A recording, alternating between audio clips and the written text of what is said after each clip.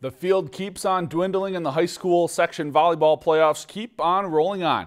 We kick our coverage off tonight in Section 8AA with Roseau taking on DGF. First set, it's Riley Berkeley with the block at the net, and the Rams were rolling early on. Later on, it's Berkeley again, this time with the kill along the back line, but DGF would make a late run and be just too much. Here's Faith Anderson, who absolutely launches this one down for the kill to take set one. DGF wins it in 4 sets, taking down Roseau 3-1. If you've enjoyed this segment of Lakeland News, please consider making a tax-deductible contribution to Lakeland Public Television.